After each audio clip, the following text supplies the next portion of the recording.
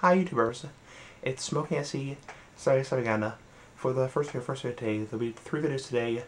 One of this video for folks who are now and never on a random topic, and never on a cigar review. So, this video for folks who are now is going to be part 47 of my series How to Smoke a Pipe. Okay, part 47. Now we're getting to rehydrating tobacco. So in the last video I discussed, in the last video of How to Smoke a Pipe, I discussed that we're getting to rehydrating tobacco. Now we're discussing probably the most famous method of rehydrating tobacco, which is the paper towel method. Okay. So, the paper towel method. So what you do with the paper towel method, and your goal is to rehydrate the tobacco to make it more moist.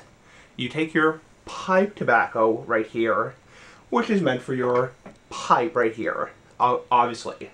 So, you basically take a paper towel, any kind of paper towel, and you pour water on it, whether that's distilled water, cigar humidor mix, distilled water, propylene glycol, and you soak the paper towel in it. And you don't want to get it too wet. You want to get it moist and damp, but not too wet, not soaking wet.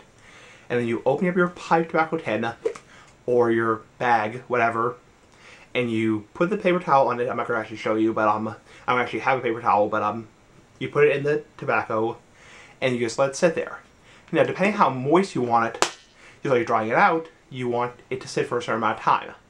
If you want your pipe tobacco to be very, very, very wet, you want it to sit for probably a couple hours, or even overnight. If you want your pipe tobacco to be very, very, or not as moist, you want it to only sit there for a couple, maybe 30 minutes. And depending how moist you want your pipe tobacco, that's how much moisture you apply. If you want it to be really moist, you want to apply a lot of moisture, a lot of distilled water, or water in general.